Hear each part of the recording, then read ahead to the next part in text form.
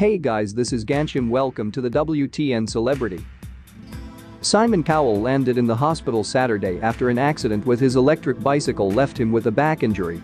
Reps for the America's Got Talent judge first told People that the accident happened Saturday afternoon as Cowell was testing the vehicle at his Malibu home with family. The TV personality is doing fine, Reps told Deadline. Simon had a fall from his bike on Saturday afternoon whilst testing his new electric bike in the courtyard at his house in Malibu with his family, a spokesperson for the AGT and the X Factor creator said. He hurt his back and was taken to the hospital. He's doing fine, he's under observation and is in the best possible hands.